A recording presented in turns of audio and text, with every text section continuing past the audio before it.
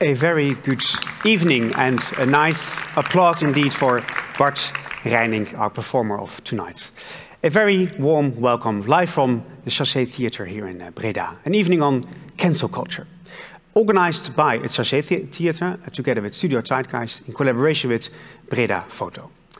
Why have you organized this evening and why are you joining here on the YouTube channel and are here some people present in the theatre live? Quite special that we have some people here live in the theatre. You're using YouTube. If you log into YouTube, you can use YouTube chat because we would like to have a conversation with you about cancel culture. Why are we organizing an evening on cancel culture? Well, because this cube over there, here you see the remains of the work of Erik Kessels. He was one of the artists part of BredaPhoto, organized in September and October. The work was was on the floor of a skate park Pier 15 here in Breda. And the nature of the work got quite some comments on the social media and also by an anonymous grouping called We Are Not a Playground. There was a petition signed by many people, photographers, creative artists, who were demanding or asking not only for the removal of the work in the skate park, but also for structural changes in BredaPhoto and in the cultural field in general. Well, the work was removed because sponsors from the skate park were not happy with the work and with the commotion. So the skate park decided to remove the work, which was regretted by BredaPhoto. But now we are here to discuss not only this case, but also when it comes to cancel culture at large. Because this is what this evening will be about.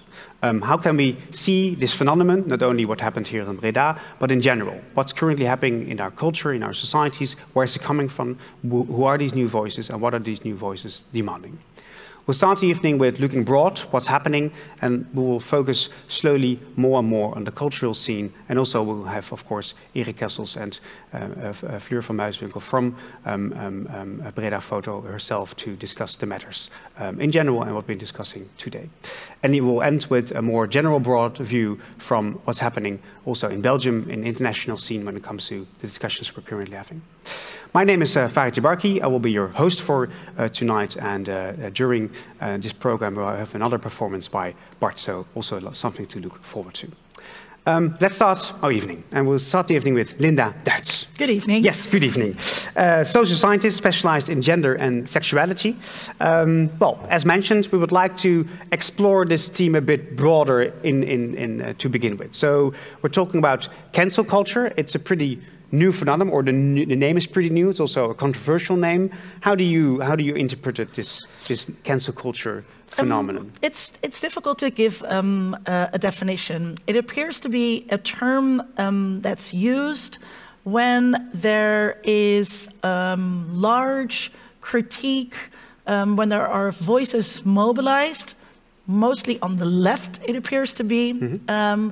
And then the other side, because this is a term that really started out in this polarized climate where we are today, and then the other side responds to the critique by saying, well, this is cancel culture, and it's threatening our freedom of speech, or it's threatening our freedom of academia. In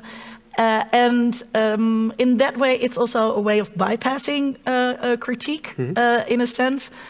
So I see it as a judgment that's being made about the way that we are treating each other right now when it comes to debate, critique, conversations, being unhappy with certain things. Yeah. Interesting, and you're already saying so many things. It's mostly from the left progressive side, and it's framed by the opponents as cancel culture. So, yeah, the title of the evening, we're already using the frame of the people who are judging about this new phenomenon. I'm not sure if you're using that frame. Yep. I will first have to see how the rest of the evening goes. Mm-hmm. But it is a term that you see being used in that way. So you hardly see, or I haven't seen that with activist groups that you might label on the left side, where they are saying about culture on the right side, that something is cancel culture. Of course, it happens on both sides as well. I mean, I'm wearing my Star Wars sweater. When The Last Jedi came out, there were a lot of groups arguing that this was a feminist film, that it was a disaster, that the franchise was being ruined. There was a petition out to remake the film, to rewrite it. So you might also call that cancel culture. So it's also a call to cancel. Yep. Yet it appears to be that that term is reserved for left-wing activism. Okay. But for me, what's for me really interesting as a social scientist is to look at the power actions that are going on here. So it's a term, you already said it right, it's a very recent term. It's very much tied up with social media. So because of the rise of social media, everybody now has a platform. Everybody now has a voice. We are no longer dependent on gatekeepers like journalists to have these voices heard. So you see that people can organize themselves that previously had a difficult time organizing themselves.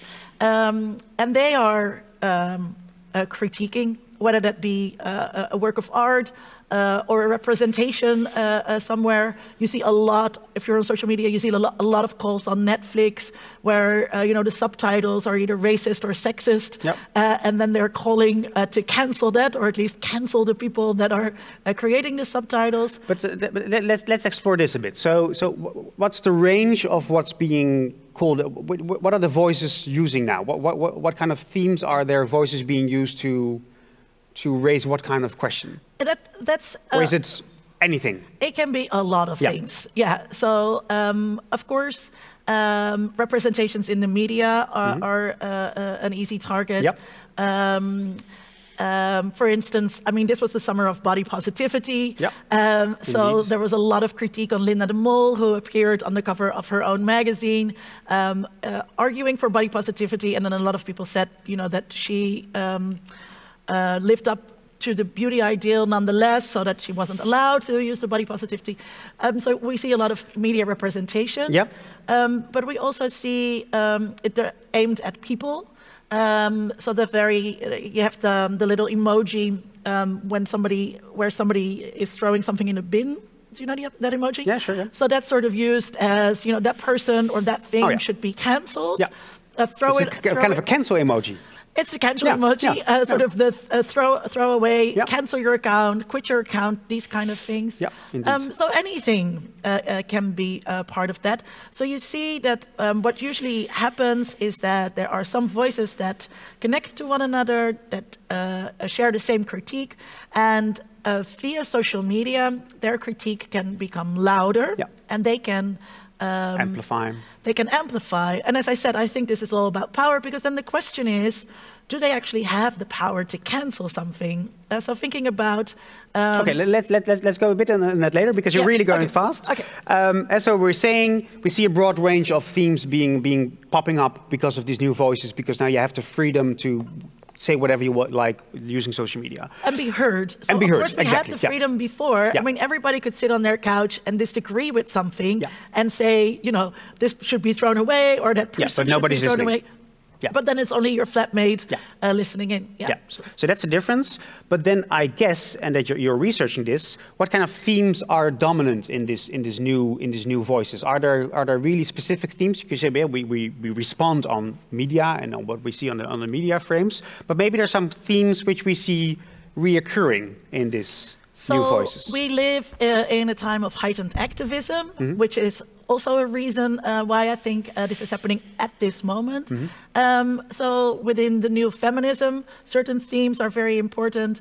So representation, and then of course there's the call for intersectionality that's going on. Black Lives Matter, of course, is a movement that comes to mind here. So within these kind of themes, associated again with the themes that are now popular on the left. Yeah. Okay. And before we go into this question of is it effective? Are there things being cancelled? Because I think that's a very valid question. What kind of persons are behind this? Could you say something? Is it because the themes are so broad, but you mentioned some specific areas? Is it a specific person who is using these new options? What do you mean? What do you want me is it a generational thing? Is it a gender thing? I don't know. I mean, is, I think, a generational thing. So it's something that's connected to young activists. But of course, young activists also find allies and find like-minded people in people that are older. But it is something that really has to do with social media. Yeah. So it's social media savvy people. Yeah. So you see individuals. You also see people that always support each other. Of course, there's cliques in the same way that you would have on a school yard. And you also see that the more and more that activism grows, you see a kind of level of professionalization going on with activism. So then it becomes easier to find each other the next time. Yeah, you're right. And when it comes to social media, that's a pretty broad term. Are there specific channels within social media or which are extremely useful for this, or is it? Yeah, so it's not LinkedIn. No, exactly. It's not LinkedIn. Okay. Where this is happening, of course, Twitter is the main playground, I think, or the biggest extension of the public sphere right now, because of course it also has to do with this extended public sphere. I don't know that much about Facebook, and of course Instagram is also a way of mobilizing young people. Okay, so these are the means which are being used, the type of persons, because this is new media, so it's a bit more in their digital native minds. Then this very important question you raise yourself: how effective is it? Are these new voices canceling something? You have the impression. So that to me, of course, as a social scientist, that's the most interesting question. It's a question about power. So. Take the example of J.K. Rowling's. She has done she said some things that people call trans-erasing or trans-exclusionary. She had a lot of critique on Twitter, on other social media as well. She was definitely being called for to be cancelled. Yet when her new book came out, she didn't sell a copy less, right? She's still very much a powerful person, and maybe it didn't really harm her career. So this is, I think, the question that you must ask when you look at this phenomenon. So also, what does it mean? The act of calling something cancel culture. What does that mean? What does that do in terms of power? Who is allowed to speak? Who is allowed to voice the critique that they have? And what kind of response are you then getting? So we see that a lot of these people that are very active on social media do not have a lot of power in real life. They do not have the power to actually cancel something. The question is also, do they, because most of them, they don't really use the word cancel. So that's also interesting to see. What are they calling for? We also have this phenomenon called call-out culture, what you might compare it to. So what are they calling for? It's like an alternative wording for cancel culture sometimes used, right? Yeah. And then, are they calling for a boycott? Are they calling for, so today there was actually an interesting incident on Dutch Twitter where people thought that a statenlid, I don't know what the proper translation is for that. Working in the province. That she had called to cancel Jip and Janneke, a very famous Dutch children's book. And it was cut, like it was edited, the clip was edited in a way that it seemed that she was calling for that. And then it turned out that she was actually not. And she was, what she was saying was, these kind of books will eventually go out of the libraries because they become dated and then nobody wants to read them anymore. But there was a big row where people were saying, oh, she's canceling Jip and Janneke, it's book burning, it's Cultuurkamer. So it's also something that you have to sometimes see in the light of this polarized climate, and also sort of the ophef du jour, the commotion of the day, where people also enjoy this fighting. For 24, 48 hours, we're completely focused on this, and then we move to the next topic.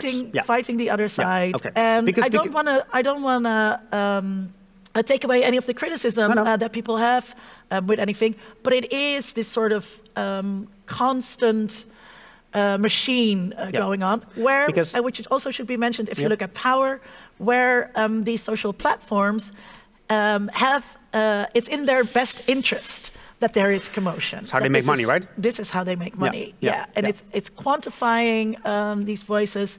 So this is also something to take into account. That's a paradox, that you have this voice, you can use this voice now to give your opinion and alter maybe structures, although you're a bit more relative on this, if it's really happening.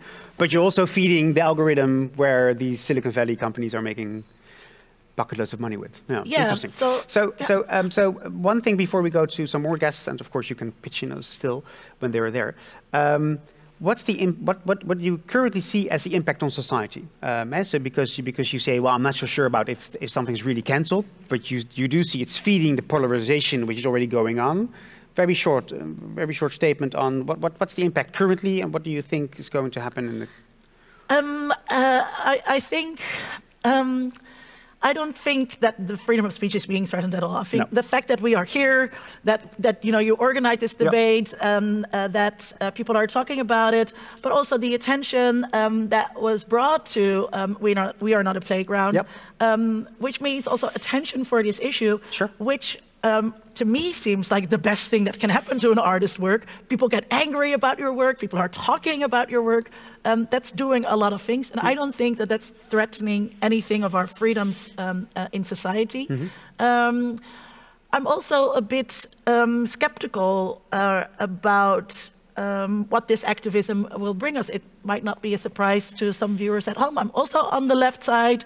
I'd like to see, racism and sexism and homophobia cancelled and gone. Yeah, but it's still there. So, but it's still there, and that has to do with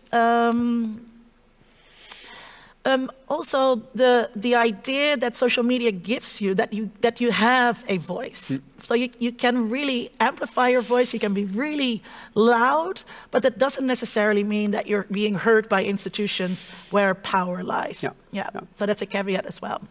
Okay. Let's invite some other guests, and then you can see if you want to join as well. So we now go to, I would like to invite on stage Alina Lupu and Koen Klein. Send me a cancel emoji, a cancel emoji, a cancel emoji. Maybe that's already... Please, you have dips. Yes, you're... Go ahead. Le mot du jour, a cancel emoji. Two new guests to join us, and as I said before, please join us for the discussion online, but also here in the audience. We have a microphone ready, so during the conversation there's absolutely room for you to raise your voice and give some input on what we have been discussing. And again, you have to log in to YouTube. My apologies for that, but once you're logged in, you can also use the chat for any questions, and I have my little tablet here, and I will see your questions. So hopefully you will join us. Welcome. Thank you. Happy to be here. Alina, artist, writer, and activist, and Koen, art critic of the Groene Amsterdammer and editor-in-chief in Ons Amsterdam. Here. Koen, shall we start with you? Because now we would like to focus, because we are discussing the general influence of cancel culture for society, but now zoom in into the cultural and art practice. What do we see there? Do we see the same questions raised by Linda, or are there some specific... Well, Linda raised some excellent points here just now. And one thing that immediately sprung to mind was, in this very same country 50 years ago, you would have the actie tomaat, the tomato act, where young actors and actresses, the action tomato, would disturb performances in theaters and call out the actors on stage for being old-fashioned and not serving the fate of the Vietnamese people and things like that. Same thing happened in the Concertgebouw, concert halls, where people actually disturbed the concert going on. And it's odd to see that sort of the grandchildren of these people are now defending themselves against the next generation who calls out their morals, basically. Yeah. So we just see here a cycle. Possibly, yes. Yep. And you're right to say, of course, that the medium, of course, has changed. The social media makes this infinitely more powerful, but it's still a matter of power and who controls things. And what I notice in the case of this Breda issue, but also in others, that it's not so much the artist or the public that are important, but it's rather the intermediary, the institution, the museum, that is really challenged. And it's disappointing that they fold quite quickly sometimes for something that you can't really imagine. You should The Philip Guston is an interesting example. It's a show that was going to be in the Tate. Philip Guston's an American artist, and in some of his paintings you can recognize Ku Klux Klan-like figures, and everybody knows that an exhibition like this takes 4 years to prepare, but suddenly somebody online says, oh, look, they're showing Ku Klux Klan images. And at that moment, the Tate folded and said, oh, we're going to postpone this. And the curator was fired, or rather silenced. And I think there, it would be good for people in these institutions to realize what they are actually doing and what their function really is. And when you say this has always been there, so you focus now on the cultural institutions are the ones in the shooting zone. Is that different from earlier periods? Were the same institutions being targeted, or is that new about? I think the essence of it must be the same. Yeah. And you mentioned academia, where you know the policies of the management are challenged by the students. It must be exactly the same as what happened in the 60s and 70s and 80s. You might even say, on a wider sense, that this element of debate has left our public forum over the last 2 or 3 decades, but everybody being complacent with what's done. And this is really what it should be like. This is really what you should do. This should be daily, but this should be on a daily basis. Even. Yes, if you and not to get too much into this specific case, but I notice there's a lot of these intermediaries in the arts that put out their stuff and bravely say that they'd like art to be abrasive and confrontational. Well, there you go. Now you've got it. Here you have it. You say we're looking for dialogue. Well, here you are. And I find that they're not really haven't maybe thought this through. How are we going to conduct this dialogue? And well, what does it really mean? And again, I find it sometimes a bit spineless of these institutions to quickly fold and close their stuff and remove the painting, instead of saying, no, this is what we decided on, this is what we think is important, suffer, just take it in. Okay. Alina, how are you in this conversation? I'm trying to keep track. I'm also trying to, I would love for there to be a fact check for both of your standpoints, because I think there's much to be added to both. Yeah. But also I'm slightly disturbed by the thing that's hanging above our heads right now. Yeah, I don't know where to begin. Where do you like to begin? Well, I think my biggest worry coming here was not just the move from the online to the live, but more the idea that my presence here is a bit instrumentalized to promote an artist, which is not something that I necessarily would like to do, because I think there are much more interesting things that need to be talked about in terms of how cancel culture has been framed so far, and in terms of the impact that it has, and in terms of where it actually originates from. And yeah, over the past few weeks I've been reflecting a lot on all these things, and I've also tried to be an active voice online in order to promote several causes, not just this particular one. So shall we start with where it originates from? This is interesting because Linda made some comments about where she thinks this phenomenon comes from, and social media, voices being heard and being listened to. Koen says, well, it has always been there. It's just for the last 2 decades it wasn't there, and now, thank God, he says it's back. Perhaps. Yeah, I agree with the fact that well, this is a new phenomenon in the sense that it's mainly based in the online, but it has roots in protest culture in general. Yep. So that's accurate, but I also think it's worth mentioning that it originates on Black Twitter. So it's usually women protesting the behavior of men on Twitter, which were kind of crossing the line. So that's something that needs to be added to the whole, etymology of cancel culture.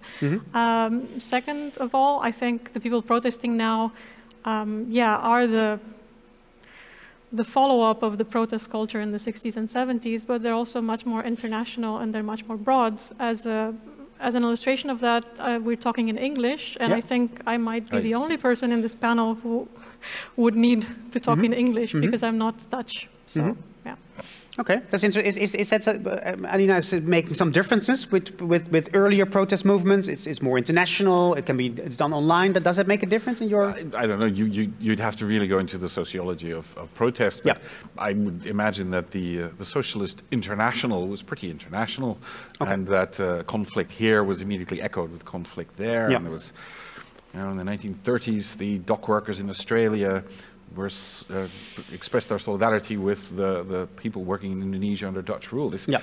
I guess, again, the media, we're perhaps a bit obsessed with these media, that suddenly you hear all these voices. These voices were already there, and they maybe were channeled in a different way, and the debate might have been more polite, or might have been more subdued. But I guess it was always there.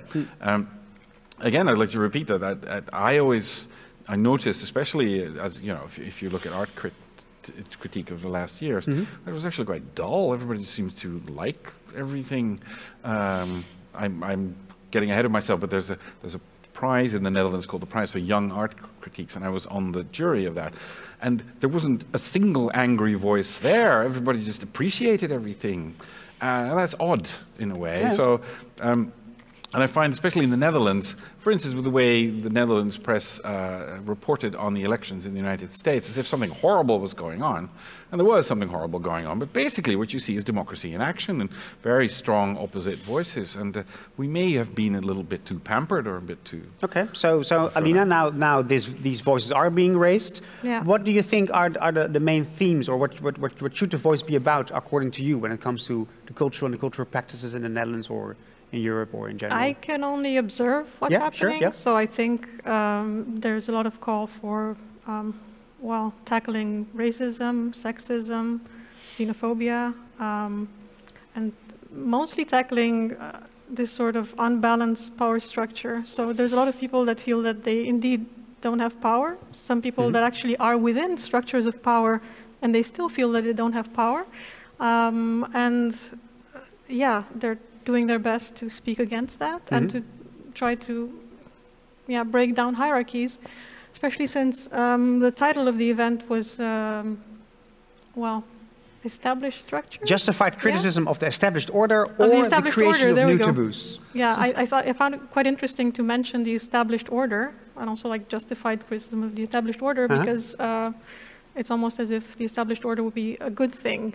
I would say that it's quite an ossified structure that needs to be shaken a little bit, and yeah, people. Yeah, if I may touch on that, there's one thing I noticed. Because I would like to ask the both of you what's on the table, what should be, because I think you both have an opinion on this established order and how it should be. Yeah, well, you first or me? Please, you wanted to say something. Well, yes. Well, one of the things of established order, which is relevant also in this case in Breda, is the way works of art are presented to the public, especially in public space.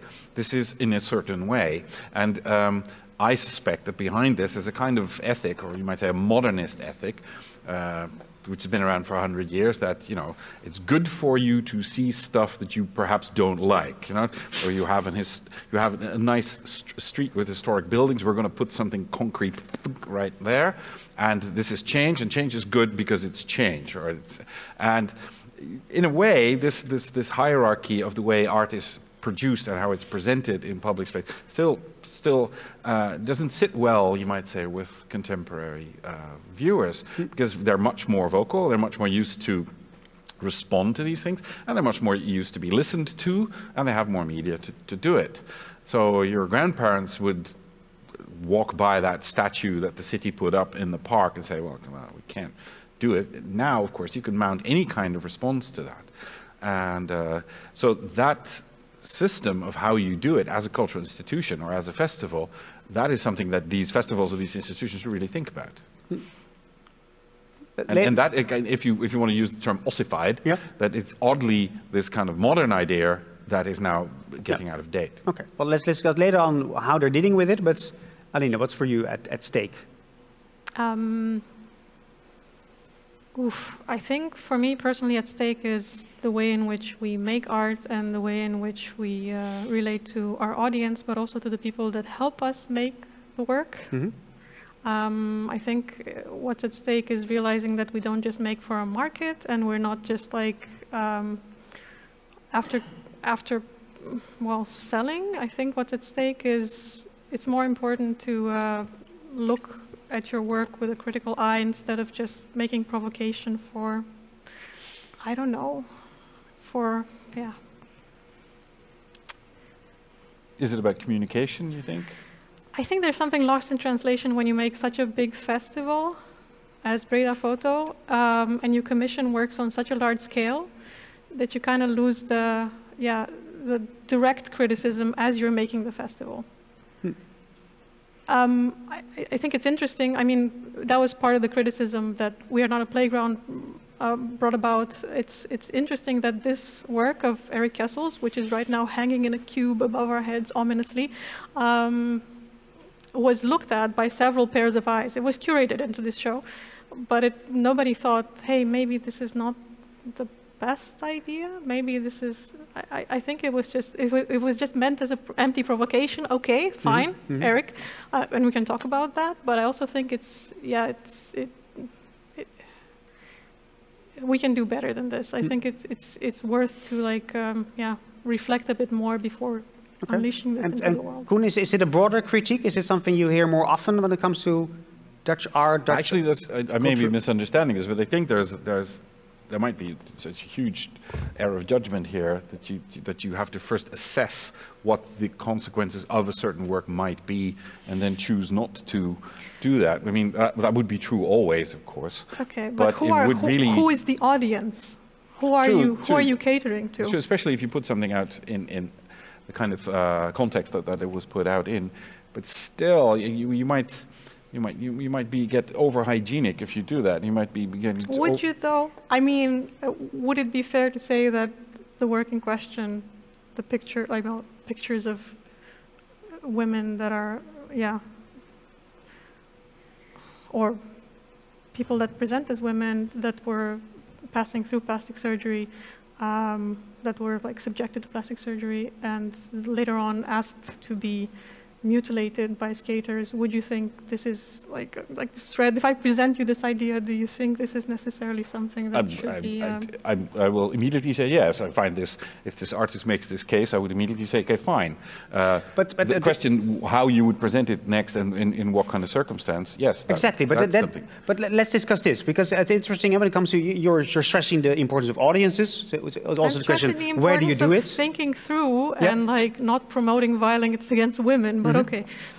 Yeah, but so I think what's interesting here, it's also, I think, but correct me if I'm wrong, who do you give the floor to? Who is supposed to be on stage? Who is supposed to get the attention, regardless of the question about the work of art itself, but also is being showcased? And what I find very interesting is that underneath a lot of these discussions is the issue of commercialization. And also that's one of the things that's often being called for, is to call for a boycott. Or as we've seen with Football International in the Netherlands, where they make homophobic and transphobic jokes and racist jokes at the talk show table.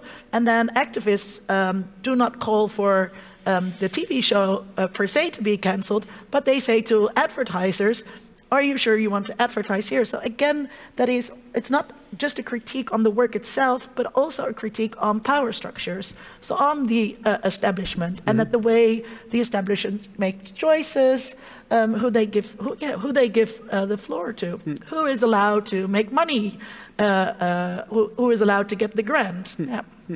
But is that what you mean, Alina, when it comes to, are you reflective on what you're doing in what kind of context? I'm referring, I don't even put the sponsors in question here. No. I'm just referring to, the artists thinking through to what they're doing and the curators thinking through. And I mean, I'm an artist. I tend to try to think through when I put out a work into the world. And this just, for me, I'm sorry, but it feels sloppy and it feels like rushed through. And it feels like, if your criticism has been that, and it has been extensive in several magazines, not just in cancel culture and one group that tried to make a petition and everyone subscribing to it, have these questions not come up during the process of curating this work? That is my question. Because what kind of impact is this making, Koen and Alina, for you both? These new voices using these new media on artists and cultural institutions. Do you see a difference with your activism, and is there something changing already in your impression? Well, yes, there is something changing, but that's because over the past few weeks, incidents have been coming up from all directions. So this is just one example, but there was also another incident related to another festival, an online festival called Economia Festival. Yep. There was the NRC article, now infamous, that everyone knows. And yeah, these things are actually leading to like discussions on all, all layers of institutions, from educational institutions to funding institutions to, well, in this case, sponsors. But I find it interesting that in the case of the BredaPhoto response, there was no really like further reflection. There was just a knee-jerk reaction to the fact that there was a petition coming up, and there was, I would say, a layer of offense to the fact that the sponsors decided to retract, but there was no actual engaging with the topic, and I don't consider this to be engaging, by the way. Yeah, okay, that's clear. And that's a different response you see from different artists or different institutions, because they're responding different and in a good way, that it's making a change. I think everything is like snowballing into an actual like moment of reckoning and change, in which, well, people are assessing their values in the art field, in the Dutch art field, but also I would say internationally, because even the case of the Philip Guston exhibition is quite interesting. For example, there I tried to listen to an interview with one of the directors of one of the museums from the States, and her response was that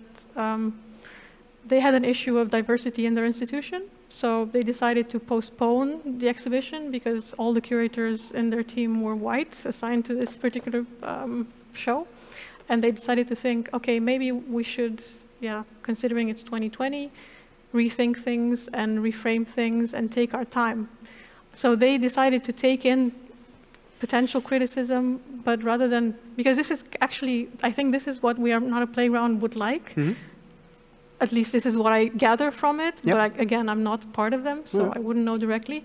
For this sort of reflection to happen inside the institution so that it leads to actually a more complex work at the end. So I'm sure the Guston exhibition, when it will be out, I will have a lot to live up to begin with. That's an interesting question. So Koen, do you agree? Because Alina says that I see change, I see artists, cultural institutions responding. Some are responding well, some are still struggling with the response. What do you see in this? And then the second question would be, is changing art? Is getting art better because of this? But that's the second question. Let's start with... that's a tough one because... No, later. Let's start with Alina and... Because I hesitate to speak for an artist. But yes, of course you see these changes, and without sounding 100 years old, you can see these seesaw movements going throughout history. If you look at pictures of 20-year-old men in the beginning of the 20th century, they all have beards. They all want to look old. And that was the thing. You want to be old and wise as soon as you could. Now it's the reverse. Everybody's wearing fancy sneakers to look young. And this may sound silly, but then again, I've been on committees, the Amsterdam's Fund for the Art, for instance, where everybody was obsessed with finding the younger generation as a target audience. And I remember once allocating, I don't know, something like 15 festivals or something cost for it, and then counting how many kids were actually having to go there, and then counting how many kids there actually existed in Amsterdam. And it meant that all these kids in school had to go on their bikes all summer finding all these festivals. And so you see these obsessions that come and go, definitely. Underneath, of course, are, as you rightly put, there's a sense that complexity is a feature of today, and you cannot just choose one thing, but you have to constantly incorporate all these variations within your organization, which is excessively difficult and maybe in some cases absurd.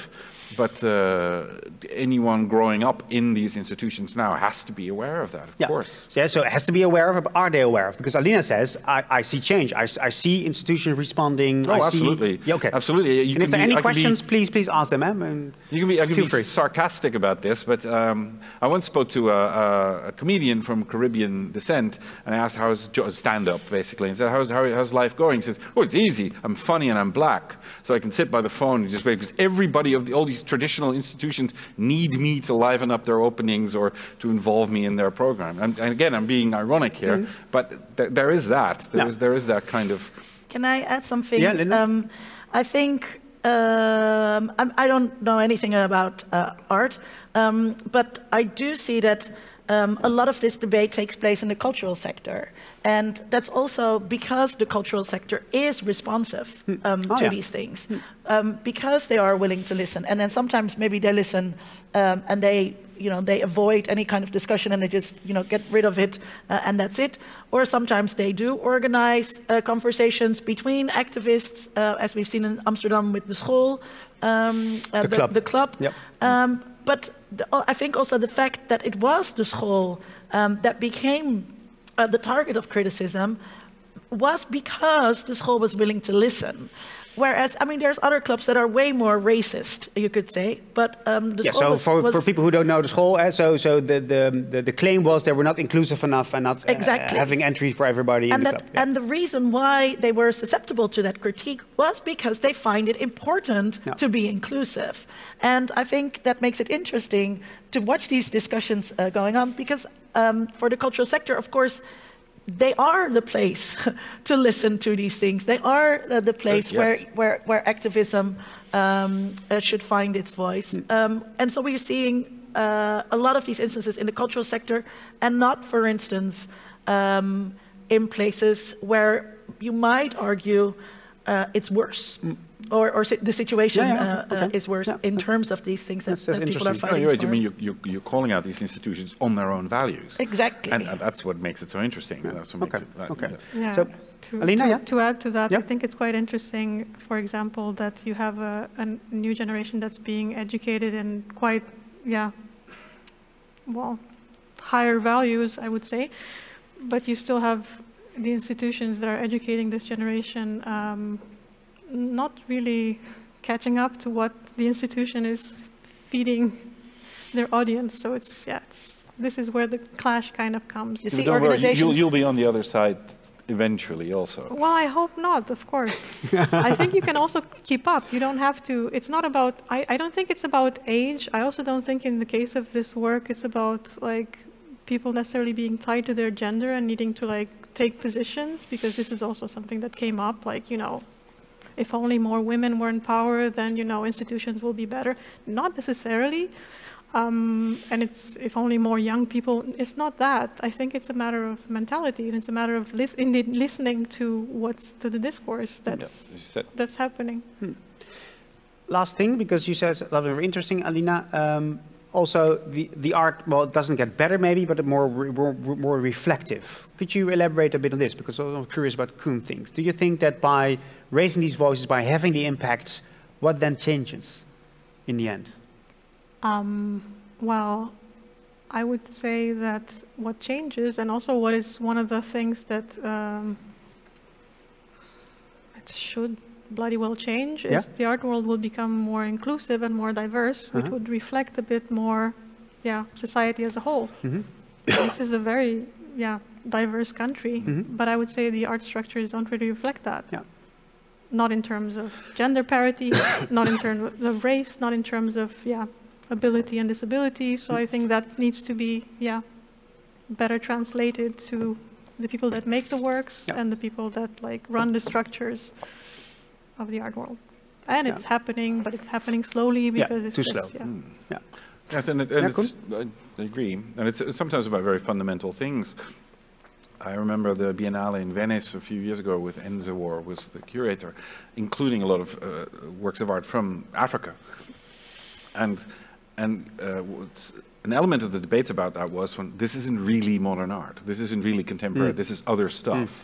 It doesn't work the same way. So the paradigm of what art was is under debate there.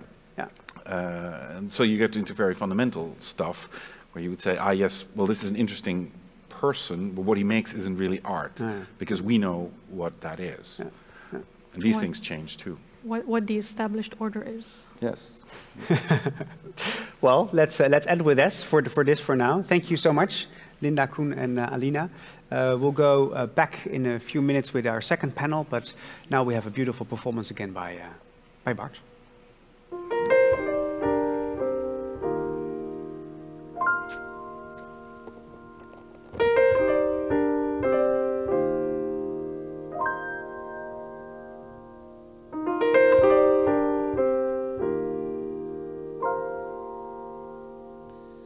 Where the hell did you go?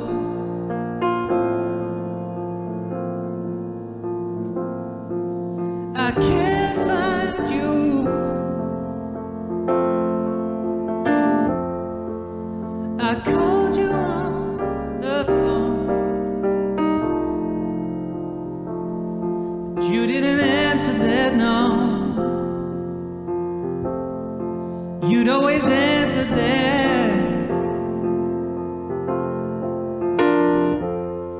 Where the hell did you go?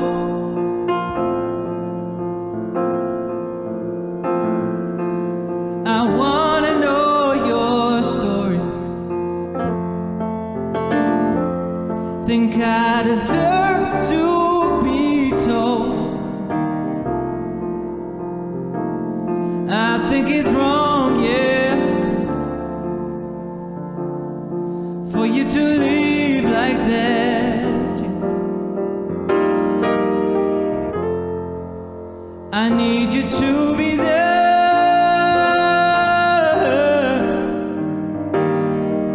to look over my shoulder. I need you to be there, to look over my shoulder.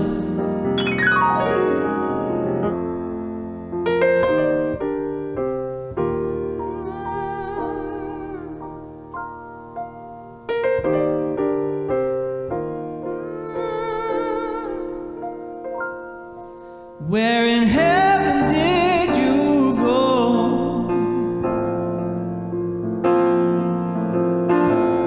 You up and left without a warning, and now your face will never show again, again. I think it's wrong for you to leave like that.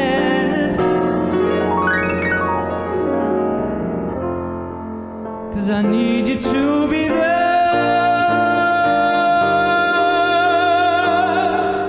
to look over my shoulder. I really need you to be there, to look over my shoulder. Where the hell did you go? Where the hell did you go? Where the hell did you go?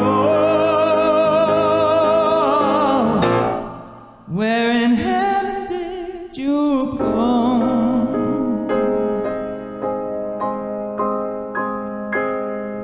Oh yeah.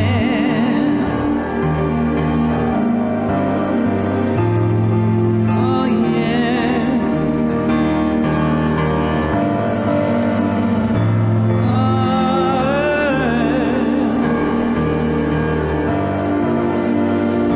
Oh yeah.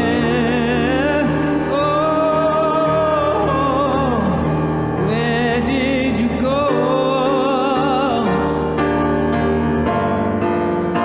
Where did you go? Where did you go?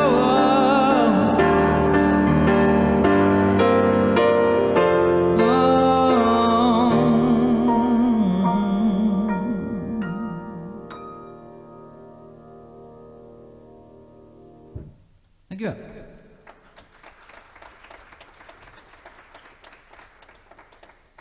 Another beautiful performance by Bart Reining.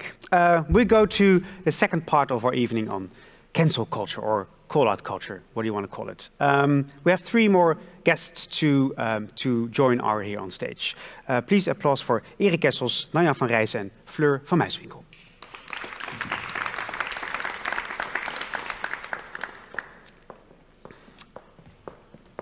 Here they are. Hello. A very good evening. Thank you.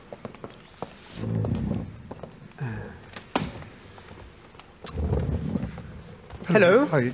To the left, Fleur van Muiswinkel, director of Breda Festival.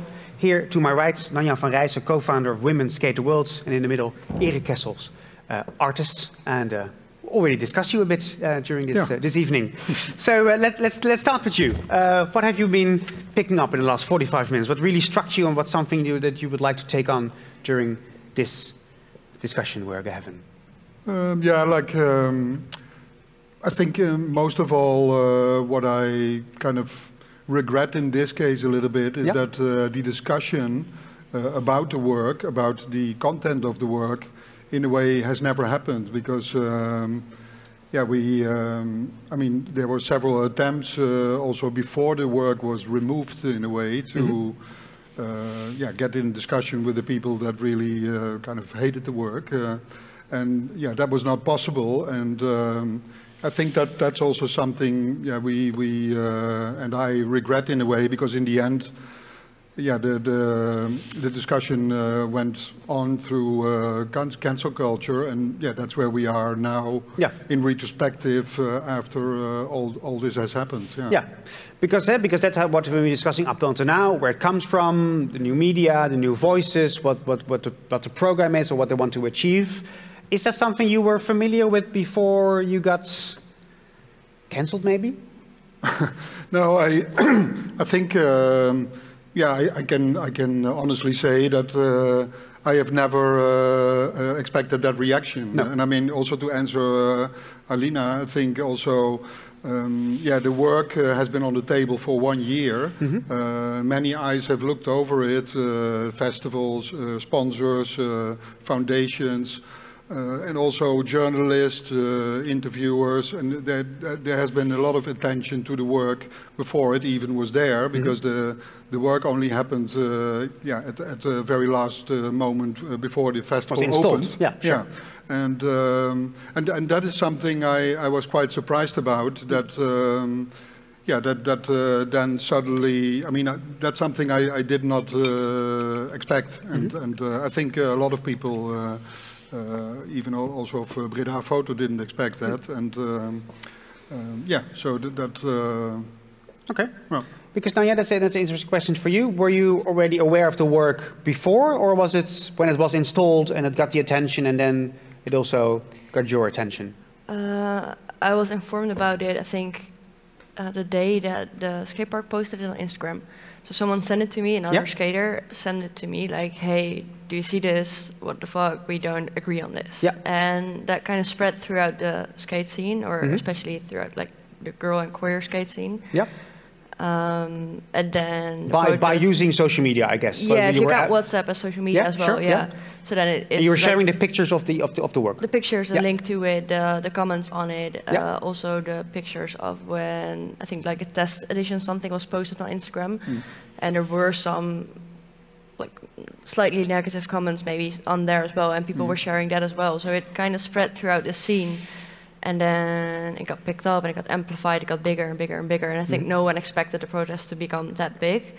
But like even on that Friday when I heard it, even that same night, it got really big already. So it goes fast. And what was for you the importance of having an opinion on this work? What do you want to, what's there on the agenda for you?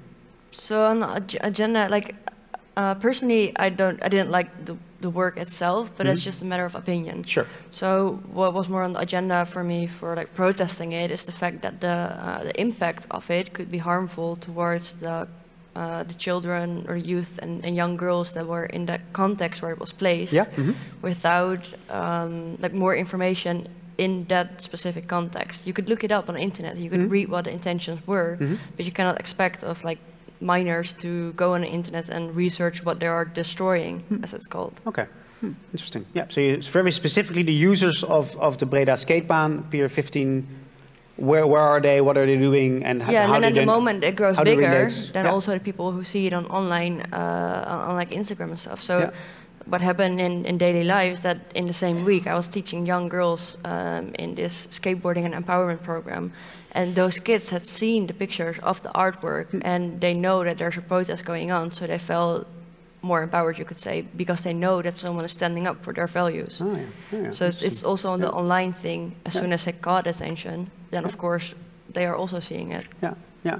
Is that something you realize now, Erik, when it comes to what Nanja is saying? Yeah, I think there is, in that sense, also quite a big misunderstanding. I mean, I think like there are a lot of people who have like the biggest criticism that they never have visited the installation itself. I mean, yeah, so it's the picture. Apart from that, I mean, the whole intention of the work, and that is also a misunderstanding, I think. I mean, people might hate it or might like it, but the intention of it is that it's a mirror on society and how young girls, people now just modify themselves, and how people use cosmetic surgery. And yeah, and the work has also a certain irony, of course. By skating over it, there would be a natural aging again after that happening. And, yeah. And then Nanja says that there's also an impact for the scene itself and the queer and women community within the scene, the skate scene, because they could feel less represented, or maybe even... Like, you got to think of it as a power structure. So we were talking about before. It's like, fact is that the art institution is ruled by mainly middle-aged men.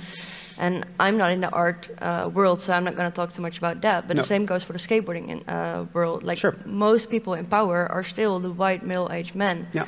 So at the moment when girls and queer and like all the marginalized groups in skateboarding are fighting for this place on the table, or like equal treatment and media representation, that has been a quite big fight over the last couple of years, and now that it's finally getting better, you get this artwork there. And I get that the intention was different, but the impact of it felt like a slap in the face, like destroying women's faces.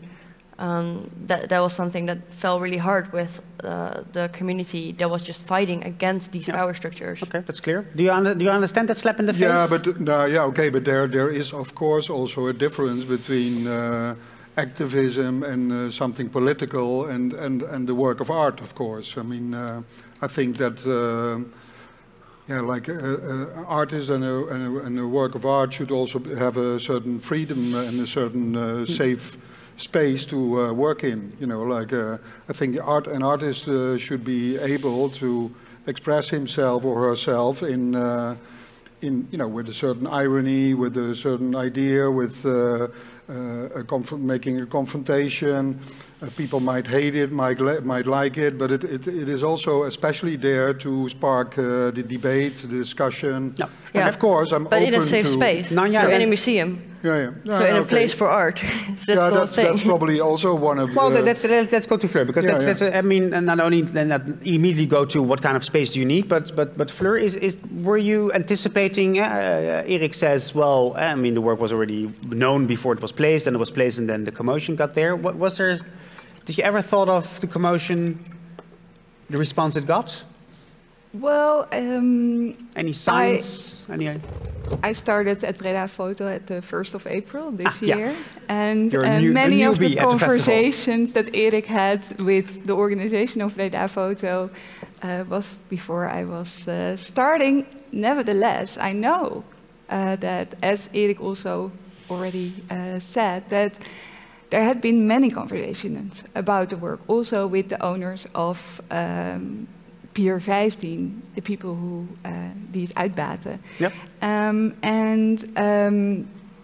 I think what we never could have foreseen is indeed the impact that the work would have as soon as it got captured and shared over social media.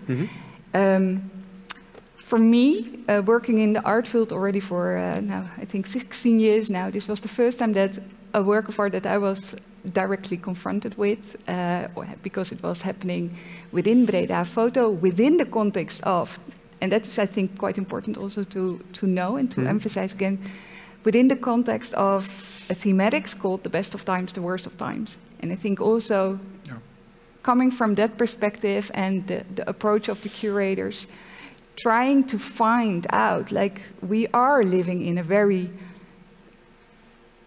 chaotic time, And there are so many things happened. And Erik wanted to address cosmetic surgery, and in a particular form. And I know for sure that many conversations have happened before it was actually realized. Mm-hmm. Also with women, with men. But the impact that it got, or that was the effect of it when it was captured by somebody making a picture and it's going viral and people are interpreting that image instead of the work itself. Many of them haven't been there, haven't read the contextualization of the work. And I think that is, for BredaPhoto, absolutely a learning point. And I think also what Koen already said, like, this is a new phenomena, like, or a new area of public, who you don't know necessarily. They come from different angles and very unexpectedly. So that's true. On the other hand, there is a skate community. I mean, so maybe the skate community, I'm not sure if they were involved in the proceedings, but you could say maybe a learning could be to, if you do it in a public space, well, maybe I know make sure from the director of Pier 15 that there have been conversations with the female skate community they have in the house. Yeah, sure. And still, the reaction when it got on viral was so much more hateful, because it stated that it was that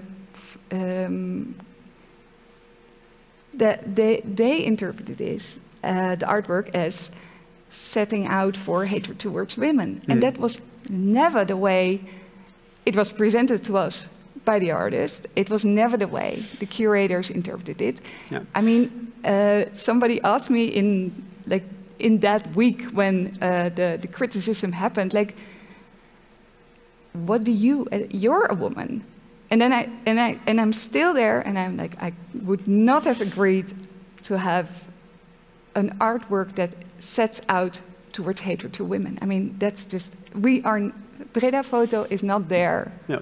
Let me just, I just want to finish this up. BredaPhoto is not there to set out for any hatred, but it does facilitate artists which have a point of view, choose their form, and of course we talk about it. And I think that is very important that we still do, that we continue doing this also for the future. But what I find interesting is that the challenge for cultural institutional artists is that the contexts are changing. Right? So the social media is a new context where people are creating their own context, and you get a response which is very different from the context of the skate park, where you can talk to people and maybe you can even agree on the work. Yeah. But that's only one context. There's another context being put next to, and that's something you have to relate to. Yeah. Well, that was also one thing that was, it's quite frustrating so there were the two forces, one of the female skate community, which was more, the Pier 15 was more dealing with them, and they got in contact with them and they spoke to them the moment that the criticism was received.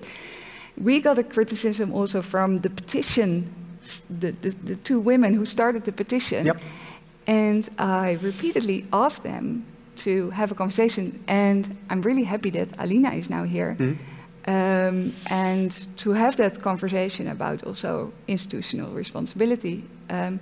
But I always rejected to have that conversation within the sphere of the internet, because I think being here physically, having like intonation, speech, body language is so important, especially when an artwork raises so many people that get hurt, then of course we have a conversation about it. But let's do it face to face on the table. Okay. Yeah.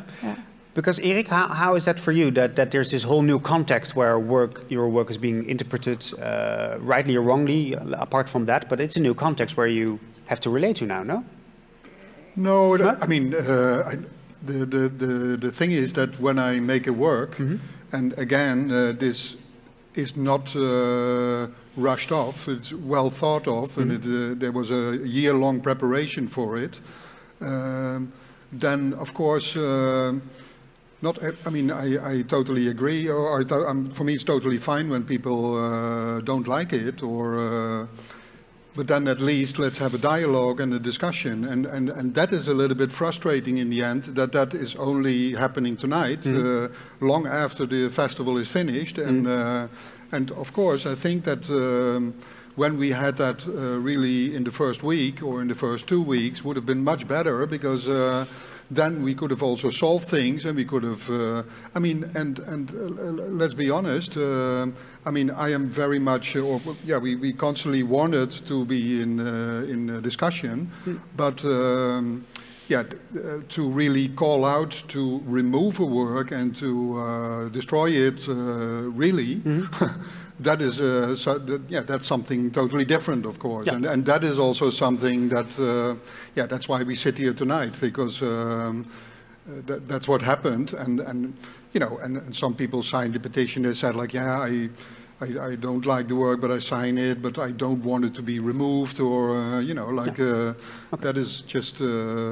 So for me, nothing. I mean, of course, one thing maybe is what we already discussed here tonight is that, okay, when a work like this is suddenly framed online and put on there, because the person who has made that picture and sent it is probably also me, who took that picture and posted it. And but that is something maybe that you can learn from to, also do that. You know, but again, do that differently the next time. But again, nobody of us, and I mean, we were in with the skate park, with the sponsors of the festival, with the foundation that has sponsored the piece. We were very enthusiastic about that the work was realized and how it was there. Yeah, okay. And, we're about to introduce our last guest, but Nanja, what kind of difference would have been made if you would have been involved in the first week or the second week, or would have been a difference for you? What I think that is the difference in what you guys are stating here is that all of these people who were involved in the process, they learned about the context before at that moment. But anyone who's visiting the skate park walks in, sees this. And yes, there is a context and an intention, and that might be totally different from what we see as the impact. But what happened afterwards is that what we see on the Instagram is what was presented.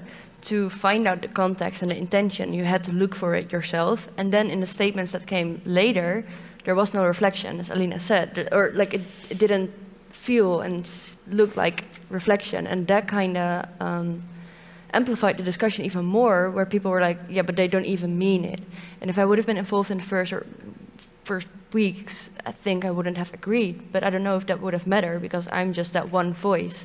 And what happened now is that in this whole cancel culture, call out culture phenomenon, we had all these different people who bundled their power to say, no, we don't like this. And whether it should be removed or not, like personally, I think it would have been fine if it was in a museum, but not in this context. But it's never been about canceling you or canceling BredaPhoto, even though that there are some individuals maybe calling out for that. Okay, thanks. Can I just add something? Yeah. Because it's incorrect that on the spot there was no information to be found. There was actually an introduction text. That must have been made clear. I can understand that, and I think that is also something that we take forward towards the future. That you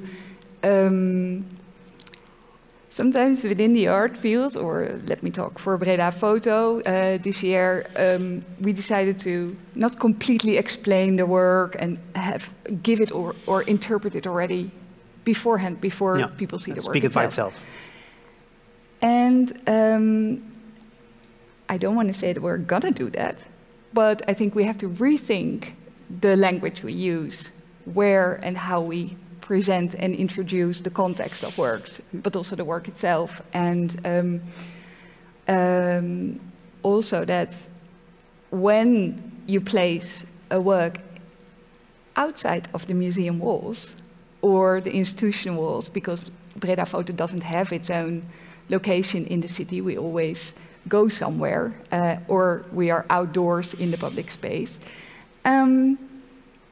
this thing that happened to the work of Erik, of course, we take forward in how we will proceed next year or in 2 years when we happen again. Okay. Yeah. Nanya, lastly, when it comes to the cause that you're fighting for, you also said, well, it also organized ourselves. In that sense, maybe there's a silver lining to this all, that it also made your movement stronger, or is that too optimistic?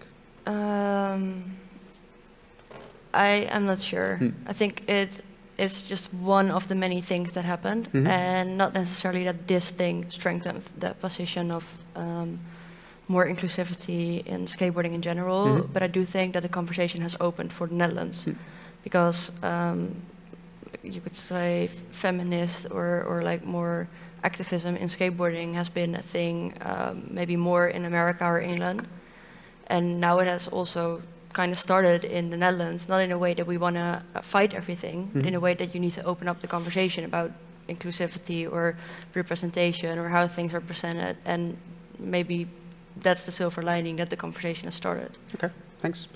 We'll introduce our next guest. You will stay here, but Nanya, you will go sit opposite to me, because we'll have a screen with us, because it's all about technology today. We have some people here on the stage. You're asking some questions, by the way, and I will come back on this also when it comes to the guest who is arriving here online. Here he is, Tunde Adefioye. I think I got it right, Tunde. City dramaturg at the KVS, the theater in Brussels. Tunde, can we hear you? Are you there? I'm here. Yes, formerly city dramaturg, but now I'm a lecturer at St. Lucas Antwerp School of Art. Yeah, the School of Art in Antwerp. Great to have you. You've been joining us for the whole discussion already, I think, during the evening. But we would like to end with you to also give us a more of an international scope, because what you've been hearing in the last 1 hour and 10 minutes, is that something you completely familiarize yourself with also in Belgium and international scene, or is there a different discourse going on over there? You know, one of the things that was, of course, cancel culture is something that, you know, people are talking about. You know, people are talking about in the U.S. and people are definitely talking about it here also. But one of the things that was kind of striking that wasn't mentioned was the fact that, you know, part of what encouraged, and I think rightfully so, part of what encouraged cancel culture was the Me Too movement, of course, you know. And it's something that I know very personally, you know, and I think that we cannot miss that, you know. I don't think that was the point of Tarana Burke's, the black woman who initiated the Me Too reality. It wasn't her point to kind of create this cancel culture, but it was a necessary part of kind of this questioning of power. You know, when people are you know, what is called canceling, it's, as Alina said earlier, and I really kind of appreciated quite a bit of what Alina was saying, is that, you know, it was a lot about power. And, you know, of course, Linda also said it earlier, that it's a lot about power. But in addition to the fact that it's about power, it's about redistribution of power.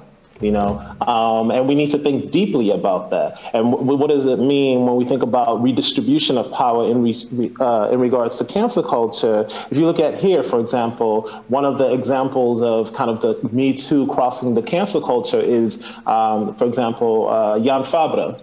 You know, this is, I think many of you know him either as a choreographer or a artist, you know. You know, there was a huge uproar, you know, but it's hard to kind of go to what Kuhn was saying as asking the question, was it successful? You cannot define this sort of canceling or the sort of different initiatives, the different letters, the different mobilization that mostly women, mostly feminists, took to make people informed. You know, like one of my friends, for example, who was kind of driving this sort of informing people about Jan Fabre and how Jan Fabre uses power within his his dance company, it went all the way to the Skirball in New York. The show finally, Jan Fabre's show finally went on. No one listened. Sorry, not that no one listened to the letter, but the letter was not really used the way it should have been used by the director of the Skirball in New York. So the show went on, but it does not mean that people are. It does not mean that it wasn't effective, because the effect of it is that people are now informed about, not only about Jan Fabre, but people are informed about how we need to change the culture that is, as has already been said many times, that is predominantly dominated by a sort of white, patriarchal kind of framework. Yeah, because Tunde, this is interesting, because you say we're in a stage of informing, you say. So would that be the stage we're still in? Because you have different, once you get informed, you can act on it when it comes to changing the power structures or being more inclusive. Are we already in that stage getting, or are we still in the informing the wrongness of institutions, of the lack of inclusion, etc.? Oh, yeah, well, it's not static, right? It's not static, Sure.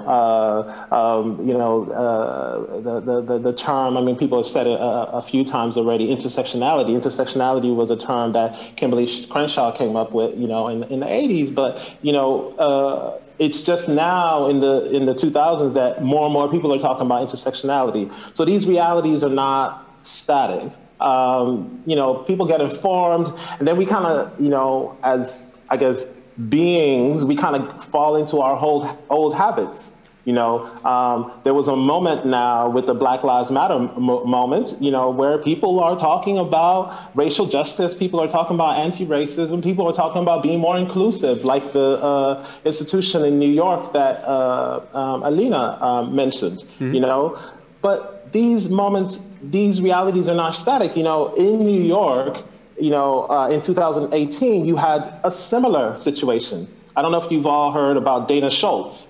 Dana Schultz made this piece based on Emmett Till, who was a teenager that was killed in the 50s, really brutally racist incident. And then Dana Schultz, this white artist, decided I'm going to appropriate the image of Emmett Till. There was a lot of people that were not happy. There were a lot of people who protested by, for example, Parker Posey, who stood in front of Dana Schultz's piece during the biennial, the Whitney Biennial in New York. You see, this was 2018. So what I'm just saying is that, these things are not static. We're having conversations, but things are also moving. Okay. And let's explore this moving, because you say in the end it's about power structures, about this white male-dominated patriarch. How do we change the power structures in, for instance, cultural institutions? What kind of examples do you see where this is really making a difference and we're really changing the system? Yeah, well, once again, Alina kind of pointed to it. She said something about who's making, or Alina said something about who's making decisions. And I was surprised that nothing was said about who has access until that point. Because that's what we really, in addition to talking about power, we need to talk about who has access. Who are the individuals who are making decisions on the different institutions? Who are on the board of directors? Not just, it doesn't have to be just to do with, for example, in this case, Fleur, who's the director of the institution, but who are the people who are on the board of directors? Are there anyone who might be, I don't know, from Ghana on the board of directors of BredaPhotos? Are there anyone, for example, who might be from Suriname on the board of directors of a tonel? What is it? The one in Amsterdam? These are the questions that we really need to ask. Like, for example, if you look at the board of directors of the KVS, where I used to work, good luck trying to find somebody that is of color in that. There used to be one person, but she's no longer there. You know, so we need to really kind of tackle it at that level. You know, like, I'm not really worried about who Erik Kessels asked about, you know, what they thought about this piece or that piece, you know, like, okay, whatever, you know, like, whatever. I'm really worried about, you know, like, who are the people who have access to making decisions? Because the people who have access to making decisions and determining who gets funding for what are the ones that are going to also determine who comes in, what kind of artist comes in. And that's why I found, it was a joke apparently, but I found Kuhn's sort of mentioning of the black comedian, you know, kind of problematic, right? You know, because, you know, like, it's not about that one black comedian, right? Like I said, it's really about, you know, how many directors of color do we have running, you know, our cultural institutions? You know, how many individuals of color, how many trans individual, how many people living in, you know, socioeconomic distress? How many of those individuals do we have on board of directors? These are the questions that we really need to ask more. Like, you know, like this discussion is of course important, but we should not be distracted from the main purpose of really talking about, you know, being inclusive and really talk about redistribution of power within cultural institutions. Can I add something? Yeah, sure, yeah. Nanja has a question for you, Tunde. Well, not really a question, just like a comment, yeah. In addition. Yeah, sure. So a lot of talking in the beginning was also about media, like traditional media and social media, but the same goes for that as well, right? The traditional media, for example, are maybe giving out a platform for one of us as an individual to speak about what happened, but in the end, they're just there for reporting on the sensation. And I know that a striking example of what happened is I got this opinion piece in one of the newspapers, which was really cool. But then later on, I saw this other article about art and safe spaces, and immediately it was kind of opposed. It was this thing about artistic freedom against a safe space, but that's not the thing. The thing is, like, we were fighting the power structure of this in skateboarding, the sexism in skateboarding and art as well. And it wasn't about making this opposing thing. And all these media institutions, a lot of people in power are still not the people that care about this fighting the injustice or the inequality. It's just, I see that, like, the journalist gives someone a platform, but then again, just goes on to make more sensation and like to make more polarization. And I think that a lot can be win if you, in the traditional newspapers, also have this board of directors, like, to be diverse and to have this intersectional view on the world, then the polarization wouldn't happen through those media channels. Yeah, but I think that Erik? In a lot of cases, I mean, where you were talking about, these were opinion pieces, so everybody it's open for everybody. But there are also non-opinion pieces in which was said, angry women make angry petition towards artwork, but that's again a framing of like women who were protesting something. And the same goes for, don't know who said it, but it's like the American cancel culture feminist movement, this, blah, blah, blah. Even though it all started with a group chat with me and other girls who skate.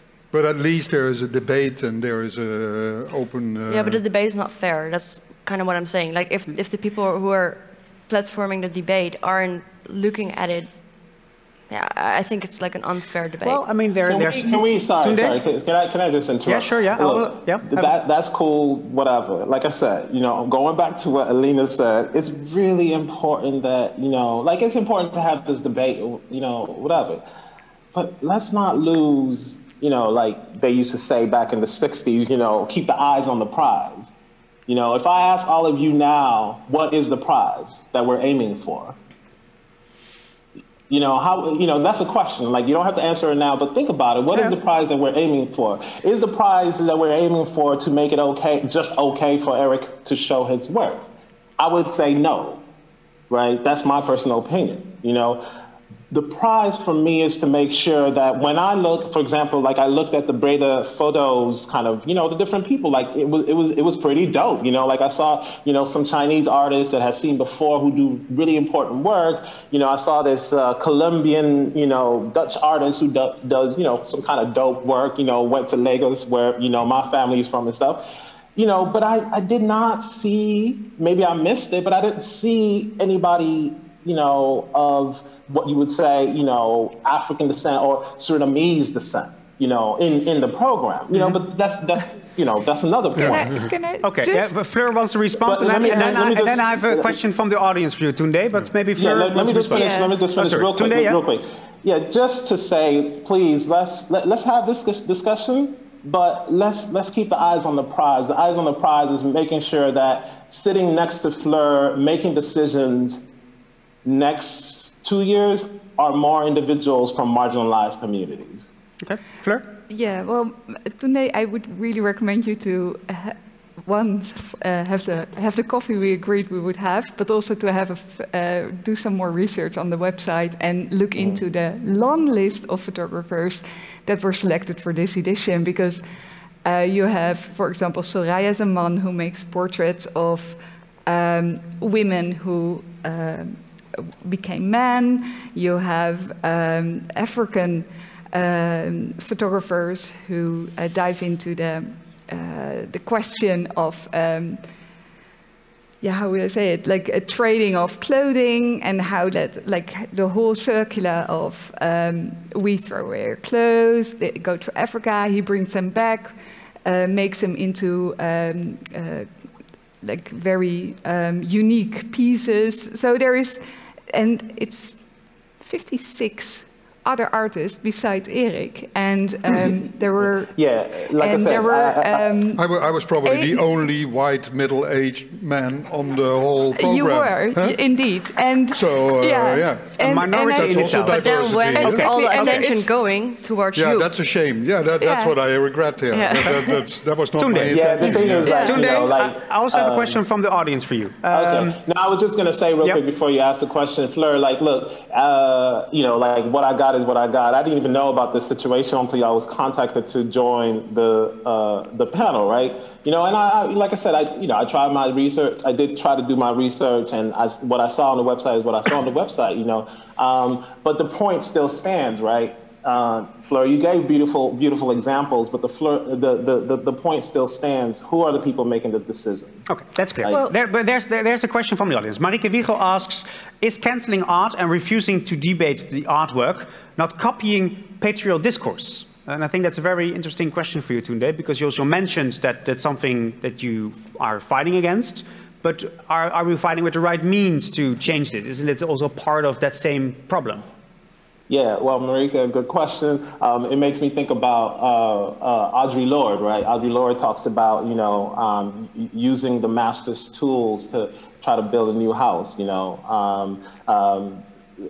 Yeah, I mean, you know, like, of course we can think about, or folks can think about new ways of doing this, but you have to, you know, keep in mind that, you know, this is a method that is, you know, consider it this, right? I had a great conversation with Yella about this. You know, like, you think about the Zapatistas, right? You don't see the Zapatistas in Chiapas. You don't see their faces. They're using guerrilla tactics, as they call it. So you can see cancel culture as a sort of guerrilla tactic. You know, it's like, it might not be fair, it might be harsh sometimes, you know, whatever. But when people do not have the means to fight big institutions, you know, think about, you know, the Viet Cong in Vietnam back in the days, you know, when you don't have the means, you have to be creative to fight the power, right? Fight the power that beats, you know, that's Public Enemy. So that's the way I see it, is that, you know, like, whatever, okay, you know, it might not be fair, but let's focus on why people might be doing this. Let's focus on the issue of power redistribution. Let's focus on the issue of access to decision-making in terms of the funding and who gets what kind of money to be able to present their work at a BredaPhoto. Okay, that's a very clear ending for tonight, Tunde, because it's clear what the purpose of this evening was, about all the voices. So Tunde, thanks so much for joining us online. I know you would have liked to be here, but well, in Belgium, coming here is not a good option, and vice versa. So thanks for joining me, Erik, Fleur, Nanya. Thanks so much for being part of this evening on cancel culture. Of course. Can I just finish with adding one thing? Because because I just wanted to say that we do have associate curators, one coming from Africa and one from Dubai. Okay. And I think it's quite important. I just want to share that with you, with the audience, with the people at home, to make sure that the idea that BredaPhoto and the curatorial team is a white, male, middle-aged group is just incorrect. So that idea is wrong. We'll close with that on this evening. Thanks so much for joining us. Of course, this discussion will go on. The fight will go on, as mentioned by Tunde. But hopefully, indeed, some things will change. Thanks so much.